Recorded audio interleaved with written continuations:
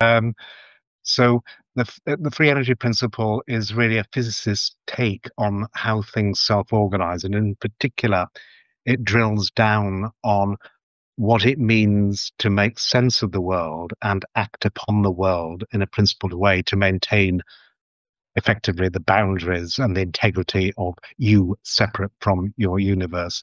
It transpires you can effectively describe being as observing and coupling to a universe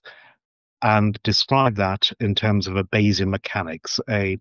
kind of inference that rests upon acting in a way to minimize the surprising encounters or interfaces or coupling to the environment. And that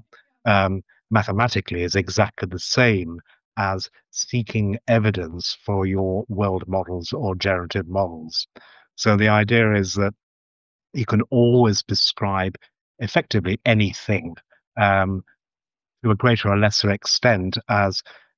in a sophisticated way, um, building a model of its lived world,